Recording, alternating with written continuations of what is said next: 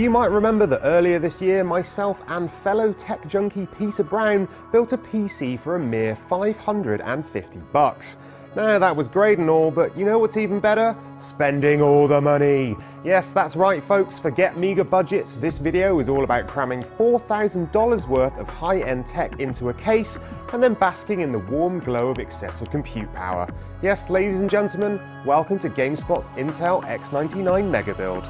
When you're presented with what is essentially an unlimited budget, component choices are, to a certain extent, as much down to personal preference as how powerful they are. That said, when it comes to the ultimate in computing power, nothing can touch Intel's brand new X99 platform and Haswell E processors. They don't come cheap though, starting at $400 for the 6-core i7 with 28 PCI Express lanes and rising to an eye-watering $1,000 for this, the 8-core i7 5960X with a mammoth 40 PCI Express lanes. Why would you want 40 PCI Express lanes? Well, for those doing triple, quad or 4-way SLI, you can run more cards at higher 16 or 8x speeds. As for the CPU itself, well, this thing is a beast. We're talking 8 cores for 16 threads of processing power, coupled with 20 megs of cache, support for all new DDR4 RAM, making it the only CPU to do so, and a base clock of 3 GHz. You might have noticed though that clock speed is slower than the cheaper Haswell E chips, and slower than the far cheaper Devil's Canyon i5 and i7s. To be blunt, this CPU is completely overkill for gaming. Most games don't even tap 4 cores, let alone 8, and see much more benefit from faster clock speeds. But this is the bleeding edge of tech, and if you want the very best, or are into 3D rendering and video encoding, this is the CPU to get. To go along with Haswell E is a new chipset and RAM, and you'll need to fork out a pretty penny for both. I'm using 16GB of Corsair's brand new quad-channel Vengeance LPX DDR4 RAM that's clocked at 2800 MHz and costs $384, a substantial markup from DDR3. For the board, I've gone with EVGA's none more black X99 Micro at $250. As the name suggests, it's a micro ATX board, and I'm a sucker for small, powerful PCs. There aren't many mini ITX X99 boards to choose from, and to be honest, all the others looked ugly as sin.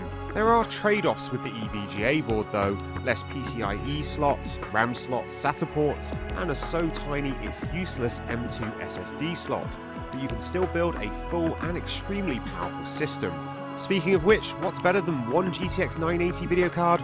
Oh yes, 2 GTX 980 video cards coming in to over $1,000. But why stop there? How about not one, but 2 of Crucial's M550 512GB SSDs at $260 each, which we're going to hook up in RAID 0 for crazy read-write speeds. We've also got a Corsair HX750i PSU, a H100i CPU cooler, sleeved white PSU cables, Corsair SP120 white LED fans, and housing it all is this frankly epic Air 240 case. After a string of small case disasters, I'm massively impressed with the space on offer inside the Air 240, not to mention, it looks freaking awesome as well. The total cost?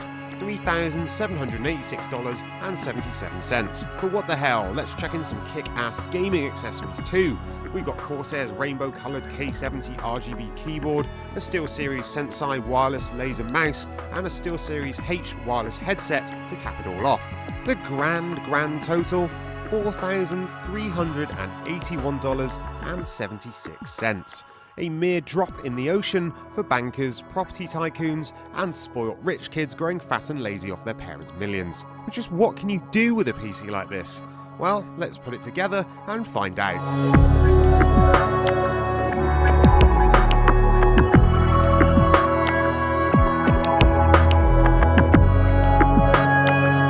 So here she is folks, one of the smallest, most powerful PCs money can buy.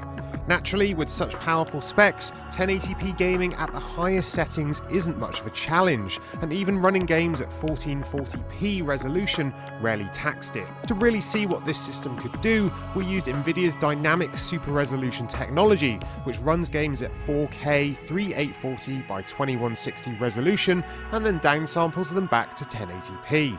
The performance here is similar to running games at native 4K, but you get the same benefits, including little need for anti-aliasing thanks to the increased resolution. For testing purposes, the base strap was bumped to 125 MHz to get the RAM up to 2750 MHz, while the multiplier was bumped to 35, giving us a final clock speed of 4.37 GHz. This gave us a nice balance between speed, power consumption, and heat.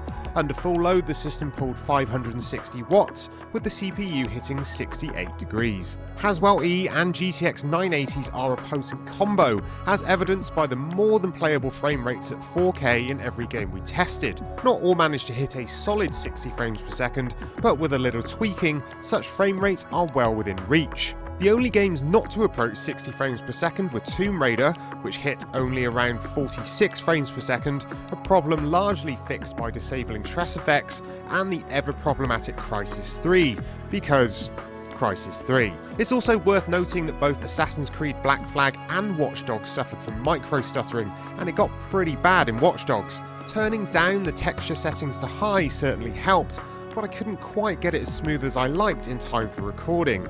Bad show, Ubisoft. As for more general computer use, this thing screams. In Blackmagic's speed test, I saw peak write speeds of 900 megabytes per second, with peak read speeds of over 1000 megabytes per second. And in Cinebench's multi-threaded test, we saw an impressive CPU score of 1726, easily beating out stock Xeons and Devil's Canyon i7s. So yes, this is a killer PC when it comes to certain highly multi-threaded tasks, but the real kicker here is that Intel's X99 platform and Haswell E CPUs push poor old AMD even further down the performance pipeline, and the company isn't catching up anytime soon. Sure, this system is overkill for the vast majority of people, and even those who have the need for 16 overclocked threads on the desktop may find it hard to justify $1,000 of CPU. But being sensible isn't what Haswell E is about, and neither is this PC right here. You might not ever tap into all its power, and you certainly won't max it out while playing games at anything less than 4K. No, Haswell E and Nvidia's GTX 980s are like many of the finer things in life. Expensive, exclusive, and oh so lustworthy. Its tech will eventually trickle down into cheaper products, but for now, if you want the absolute best in computing, Intel's Haswell E is it.